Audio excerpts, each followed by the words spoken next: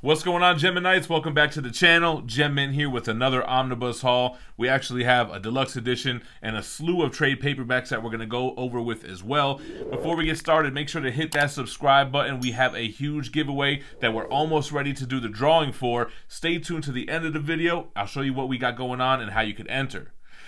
First things first, let's talk about these trade paperbacks. We were fortunate enough to get one sent to us from Boom Studios, and then Marvel sent us a ton. Alright guys, Alienated is the only trade paperback out of this bunch that has already been released. Some of my favorite comic book reviewers talk about these single issues each week. So this is a $20 trade paperback which collects the first arc, issues 1 through 6. And I heard good things about this run, so I thought, it'd be nice to get into it. Let's just flip through and take a look at some of the artwork. I like the coloring a lot, I tell you that. Great cover there.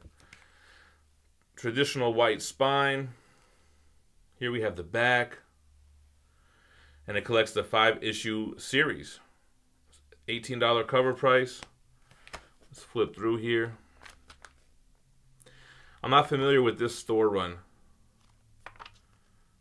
but it looks like it's got to be sometime prior to Donny Cates' current run, and it doesn't look like it's around the time of Jason Aaron's run either. All right, next up we have the X-Men Alpha, Age of Apocalypse. This is a thicker trade paperback, almost like a complete collection.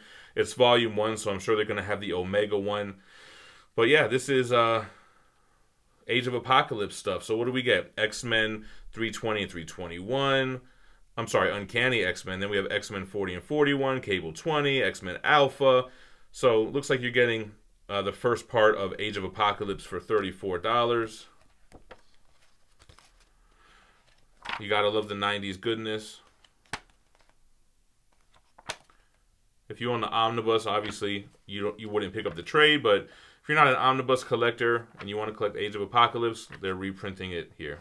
Alright, so then we have the New Mutants Volume 1. This is the Dawn of X stuff by Breeson, Flaviano, Fiala, and Lopez. So I guess this is not any of the Hickman stuff, right? It's just Volume 1 of his run. See, it collects issues 3 and 4, 6, and 8 through 12, because the other New Mutants issues were written by Jonathan Hickman. So this is the Ed Brisson version. Kind of weird how they split the responsibilities, but it was a pretty good run, this New Mutant stuff. Pretty serious stuff went down here.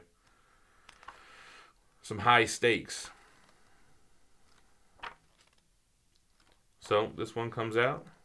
Pick it up if you want to get caught up and you haven't been reading the single issues.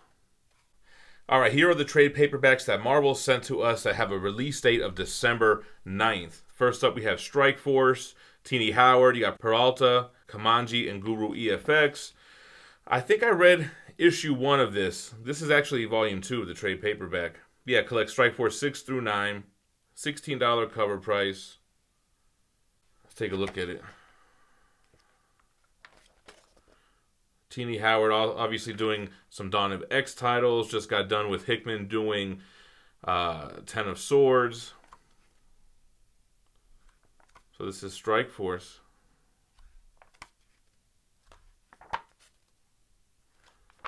Random cast of characters. You got Punisher, Blade, Spider-Woman. Then we have an epic collection of the Mighty Thor, the Thor War, DeFalco, Friends, and Alifi. Here goes the spine for you epic collectors out there. This collects Thor issue 437 through 450 with annual 16 and 17. Has a $40 cover price. It's technically Thor volume 19, which covers 1991 through 1992. I was flipping through this and the artwork looks great, man.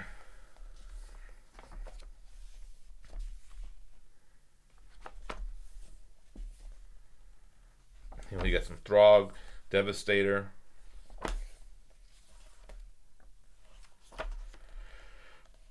So the Thor Epic Collection, keeping it going.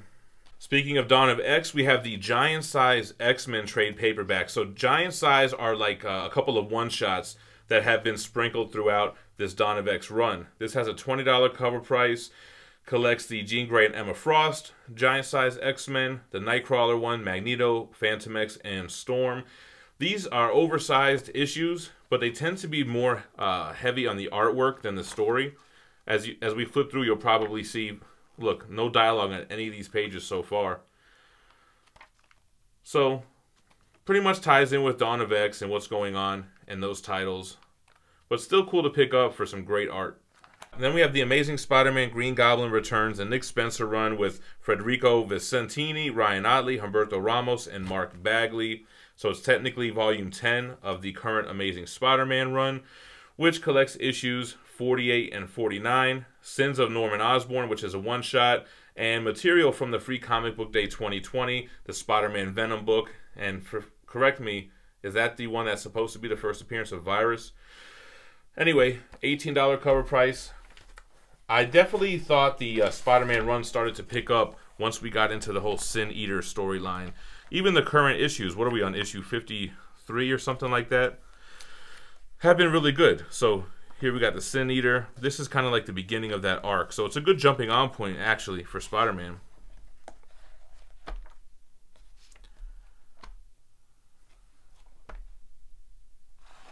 All right, in the last of the trades, we have another epic collection, Avengers West Coast Vision Quest by John Byrne, Englehart, and Milgram.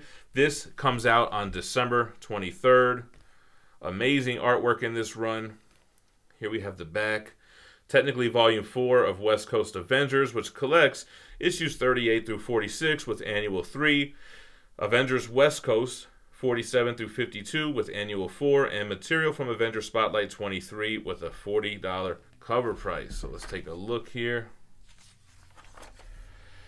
These epic collections are definitely for collectors who want a continuous run of the book. They don't really want creative teamed omnis. They just want the full run. So this is probably the best format in order to achieve that. Got White Vision, Scarlet Witch. This is kind of like around the time with the that original game, right? The Avengers video game. All right. All right, guys, if you're looking to purchase any of these types of hardcovers, absolutes, omnibus, deluxe editions, check out our sponsor, cheapgraphicnovels.com. They sell them up to 50% off cover price. They pride themselves on tight packaging with fast shipping and excellent customer service. Plus, they have a bargain bin where you can get titles up to 90% off. If you mention this channel in the memo at checkout, your next order will have free shipping if you're in the United States. cheapgraphicnovels.com. All right, guys, first up we have East of West, The Apocalypse, Year 3 by Jonathan Hickman, Dragata, and Martin. Beautiful cover here. Same look on the spine as the other two volumes. And then here is the back. This has a cover price of $49.99. Let's take a look at what it collects. I am super slacking on East of West, man. I still haven't read my first two hardcovers. I didn't even know this was coming out, but I was like, you know what? I'm definitely planning to jump into Hickman's run on this soon. So let's see what we have here. It collects issues 30 through 45. So let's flip through here. And we'll take a look at the binding as well. The binding on this hardcover does feel a little tight. It doesn't really have gutter loss, but it won't really lay flat until you get around midway of the book. The thing is that the ribbon on the bottom doesn't really have that much give. There's a little bit of an eye, but it's a little tight. Now, I don't know if that's on every copy or if you'll loosen it up by stretching out the spine. But, I mean, it still gets the job done. I mean, even like towards the end of the book, you don't have gutter loss, so just a little tight.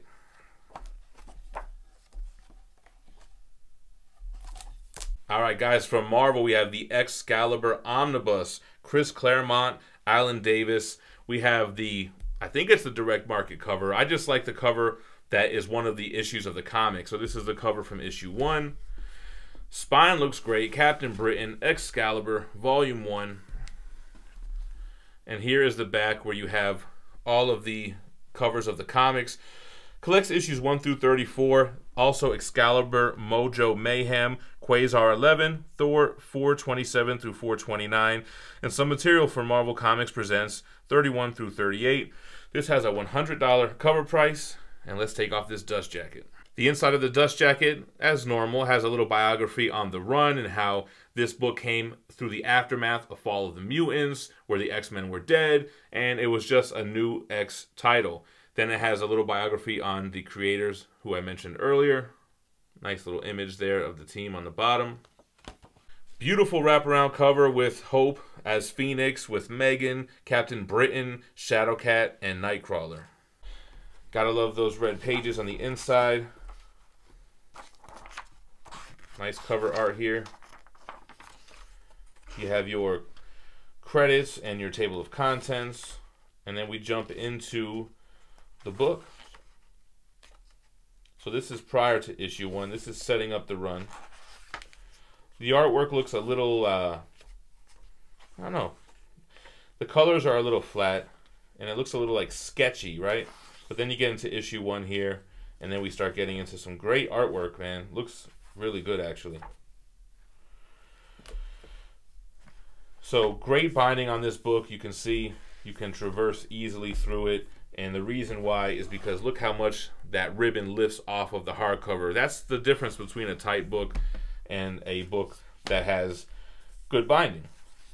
The pages on this are not glossy like the Marvel Modern Omnis. They are, I don't want to say a thicker paper, but they're definitely not glossy. It's more matte, more of printed on white paper. So it seems like Marvel does that depending on the era. It looks awesome, man. I was flipping through this and I'm like, man, I really want to dive into this series. Maybe after my current read I'm going through. And of course you got a ton of bonus material in the back. Just a quick overview, so we're not going to go through all of it. Alright, then we got a big boy from DC Comics, JLA by Grant Morrison. This omnibus is huge. Look at this spine, man. Wow. Here we go. So, what does this collect? We'll take a look at the issues on the inside, but it's Morrison's run on JLA. This has a $150 cover price. You know he loves Frank Quietly, so he's got him on the 2 graphic novels, but you have art by Howard Porter, John Dell, and Pat Garay. Here we have the inside of the dust jacket, small little biography on what's going on in this book, and then you have some advertisements on the right. Here are the graphics on the actual hardcover with the spine. Made it a yellow background instead. And here is the back. We have Blue Lightning, Superman. That really brings me back. This was kind of a course correction, a resetting of the Justice League of America when Grant Morrison took over. So what is this? After 0 Hour, kind of after Superman Blue, and onto his own run. So what does it collect? Yeah, it has Adventures of Superman 1 million, DC 1 million 1 through 4, DC 1 million 80-page giant number 1, which all of these 1 million stuff double dip with the 1 million omnibus. But then it has JLA 1 through 17, 22 through 26, 28 through 31, 34, 36 through 41, and some other tie-ins. So it skips some of the issues that were not written by Grant Morrison. The artwork on this looks great, man. I like that kind of early 2000s art style. Right after the Copper Age and getting more into digitalized coloring. Now this book is very large. It doesn't have a lot of give where the ribbon is concerned. You can see it's pretty much kind of like that east of west binding. But the way that the pages are, they're you know pretty thin, pretty floppy. You don't really suffer from too much gutter loss. You do have a little bit here, which you can kind of struggle to stretch out if you are so inclined. But also, great material here, man.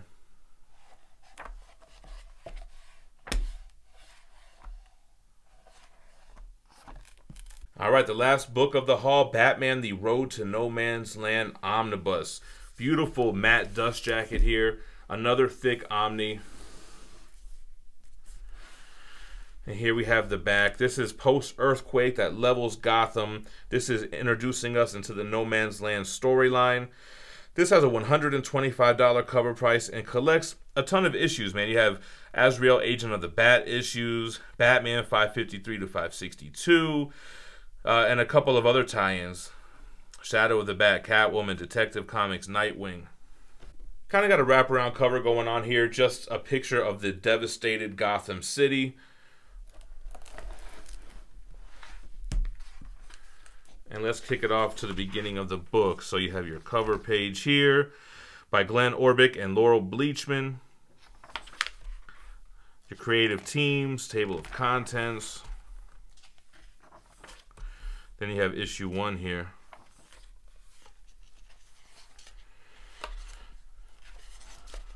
So another very thick omnibus. Again, a little hard to get through the first half of it. Like while reading this, you're pretty much going to have to hold the pages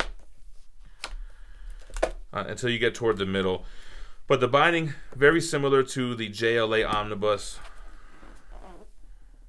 A little bit of an eye on the ribbon there, but you're going to have to basically be holding this one while you're reading it. Very dope to get another omnibus from Batman. I like this era of comics, and I'm excited for the No Man's Land omnibus as well, which I'm assuming is coming shortly after.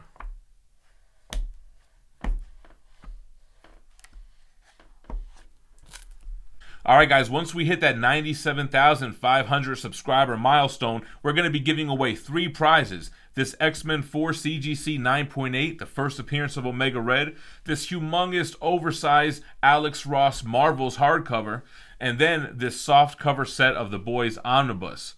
All you have to do is be a subscriber to this channel, leave a like and a comment on this video, and once we hit the milestone, we're going to do a live giveaway during one of our live streams. You never know which video is going to be picked for the drawing, so you got to make sure you comment on each one. Alright guys, thanks for watching. I try to streamline this segment a little bit, make it so that it's not as long. Let me know what you thought about it in the comments down below, and check out my other omnibus hauls. Stay minty fresh. Peace.